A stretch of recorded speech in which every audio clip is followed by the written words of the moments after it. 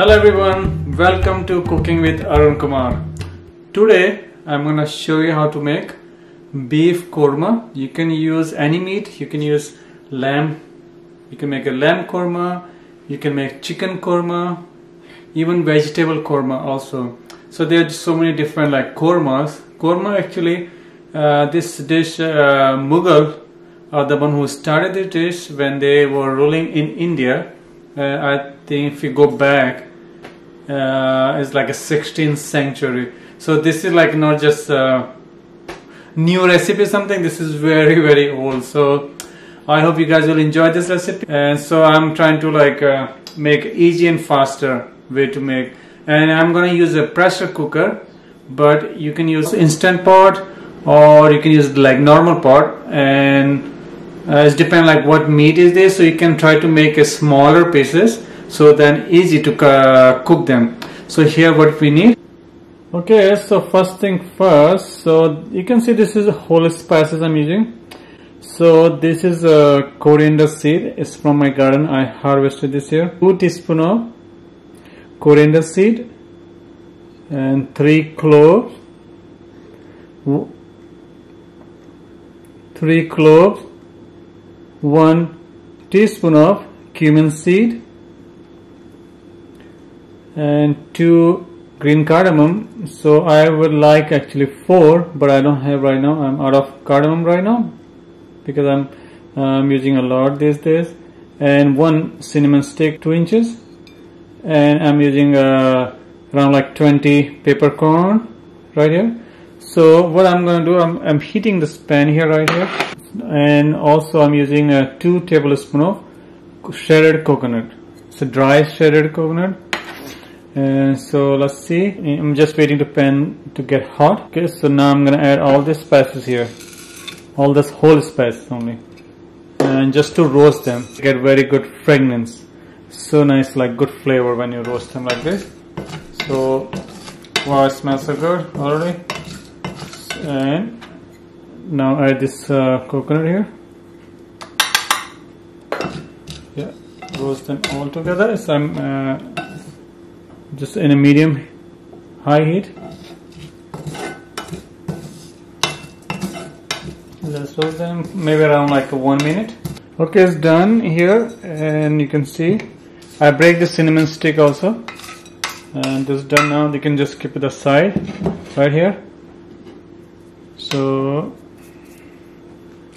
I'm gonna show you what else we need, like second step. Okay, so now second step. So I'm heating 3 tablespoons of olive oil here, and this is 1 pound of stew beef, and I cut them in small pieces. That way they cook faster. So I'm gonna fry this beef first, and oil is hot.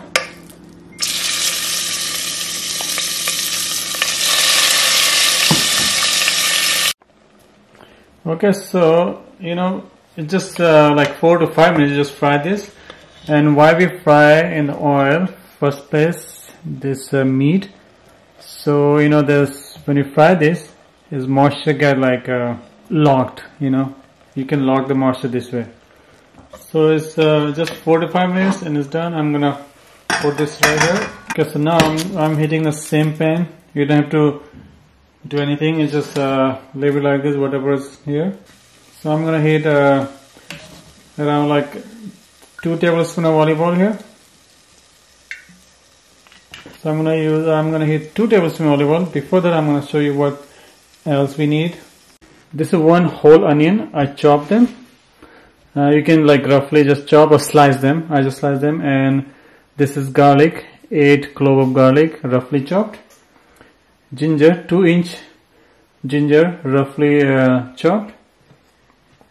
And I'm using half teaspoon of garam masala, 1 teaspoon of turmeric powder, and I'm using 1 tablespoon of, this is tapioca flour, or you can use, if you're okay, you can use any, you can even use rice flour, you can use cassava flour, or you can use all-purpose flour, either gluten-free or regular all-purpose flour.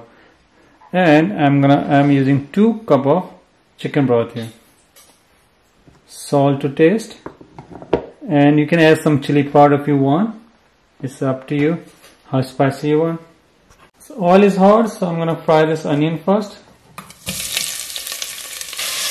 And you can fry this onion until it's caramelized. Okay, so this onion is you can see it's light brown now. It's caramelized. So now I'm gonna add ginger here. I'm gonna add this ginger and this garlic, and I'm gonna cook this fry this together like 2 more minutes here.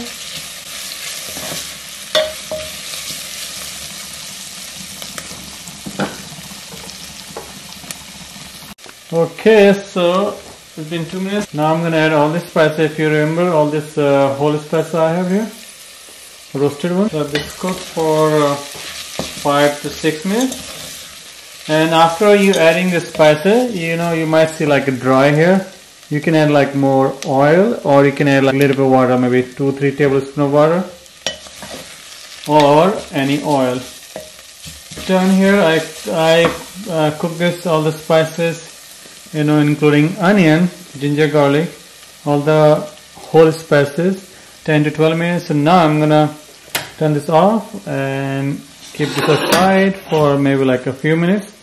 So so I'm gonna blend this. I'm gonna put it in a blender. It smells so good here.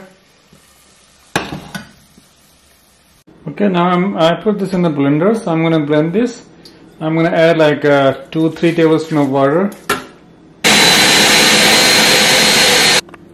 Okay, so in the same pot, I'm heating 1 tablespoon of olive oil, and you can see all the spices already blended here.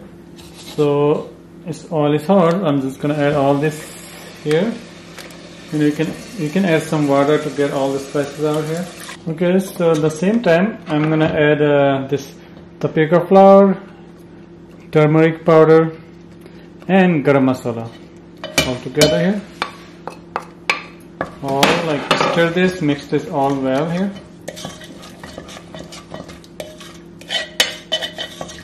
Actually, this tapioca flour gives like a nice and thick consistency.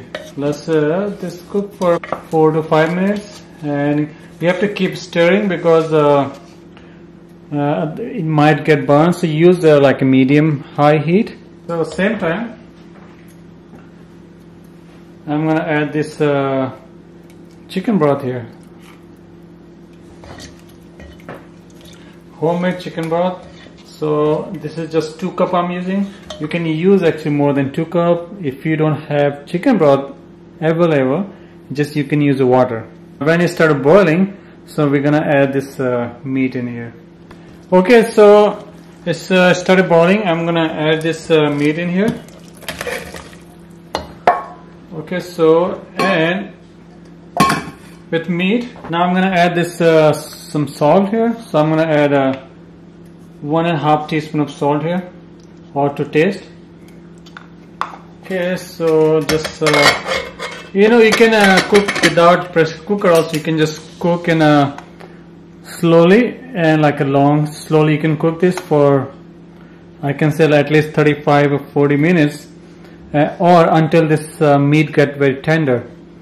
So I'm gonna cook this here in this pressure cooker around I will wait for 6 to 7 whistles, or until this meat get very tender. And one more thing you can do, soak some cashew, and maybe around 10 whole cashew or broken one, whatever we can add, and then we can put in the blender with the spices, and blend them, and then you can use. So this gravy or this sauce supposed to be white sauce, not red sauce. Okay, so it's done. I turn this pressure cooker off. Now I'm gonna take all the steam off. There's just a little bit left. It's done. Let's check.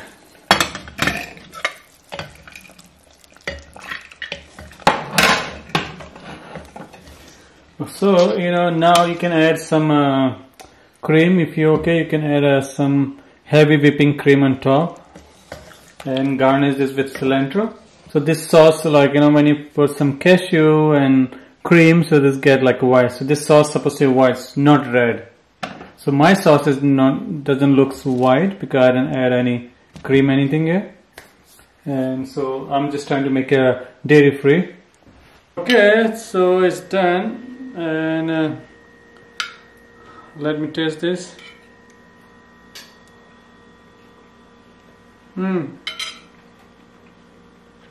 So good. The meat is so soft, so tender. I like that way. So you can eat with rice and naan, Indian flatbread, which is a roti, and paratha. There's so many, like, you know, you can eat with. And I just cut some cucumber, tomato, onion together, salt and pepper and lemon. You can eat this, like, you know, just for side. It tastes so good. I hope you will enjoy. If you have any questions, feel free to ask me, subscribe, like and comment. And you can see some fall in my background. Happy fall to everyone. And leaves are changing color. You can see our leaves already changed. These are not real, these are fake leaves.